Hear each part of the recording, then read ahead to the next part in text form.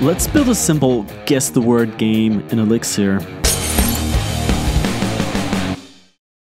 First thing we'll do is create a new file here, and we're going to call it app.exs. This is the script version of Elixir, just for the sake of brevity. Choose what the word is going to be. Let's say we want to choose the word bread. So I'm just going to leave it here as a comment. This is a comment in Elixir, and it's ignored by the compiler. This is just so we remember what we're trying to match here. So the next thing is we want to give some hints to the player. What is the word that we want him to guess? Let's say flour, water, yeast, bakery. And then we want to display this to him. We can do this with the IO puts. And then we say hints. And then we use the string interpolation operator. Basically, it's going to put everything that's inside our hints variable inside this string. So let's run our application for now and see this is working correctly. So looks good for now. Next thing, of course, we want to do is make the player input something, and we can do that with the IO gets. We're going to display a message to him, guess the word, and we want to store that in a variable. So let's call this variable guess. Let's just see if it's going correctly. Now it's not going to do anything, but it's allowing us to input it. So something we can do in Elixir is io.inspect, and this is just for the developer to use. It should not be on your production code. It should be removed when you're done, but you can see the state of your variable. So we're going to do this to see if what's stored in the guess variable is what we expect. So when we do this, we write bread.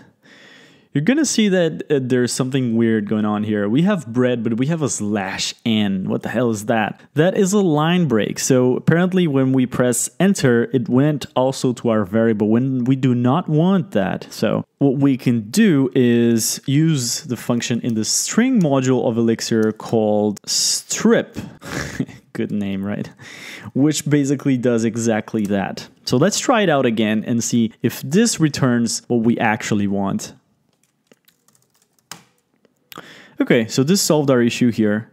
Let's go back here and get this and rebind our variable. So now the guess has the new correct value. Now, the important part of the game, of course, is matching what the player put in against the word that we want. So we're going to use a control structure in Elixir called case. We're going to use it with our variable guess. And what this does is it basically pattern matches guess against different things. So let's start with the correct one, which is what we actually want, which is bread. This is how you do it. So in case this matches to bread, we're just going to output, okay, player 1, right? And if it matches to anything else, and we can signal this with an underscore in Elixir, this is basically means you're not going to use whatever the value here is because we're just going to output something. So in this case, the player lost, right? And even if you want, you can just put a better variable name here, like wrong guess, just for improved readability. But it's also okay to just use the underscore variable. So hopefully now our game works. Let's go back here. And if we put in bread,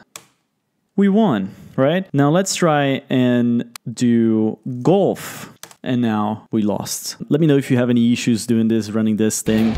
All right, stay tuned for the next videos. We're gonna improve this game and make it nicer. Be sure to check out the source code in the description of the video. And don't forget to like the video and subscribe to the channel. I'll catch you next time. Take care and happy brewing.